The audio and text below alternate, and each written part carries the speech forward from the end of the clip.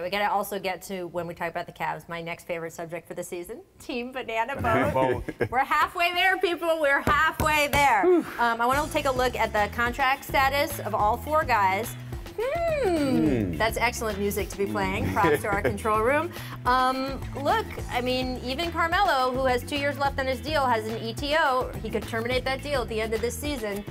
What do you guys think? Do you think the fact that Dwyane and LeBron are now in place together, Team Banana Boat, could be more likely? I'm so excited about this year, the teams and all that now, Rach. I can't even see that. I can't even see it. I'm so happy with what's going on in the NBA right now. I don't even want to think about that. All right, I'm going to push past that because I'm with you. Like, I don't really like the idea of these 4 guys playing together. But if they were going to play together, it clearly all surrounds LeBron James. Like, he's the guy orchestrating this.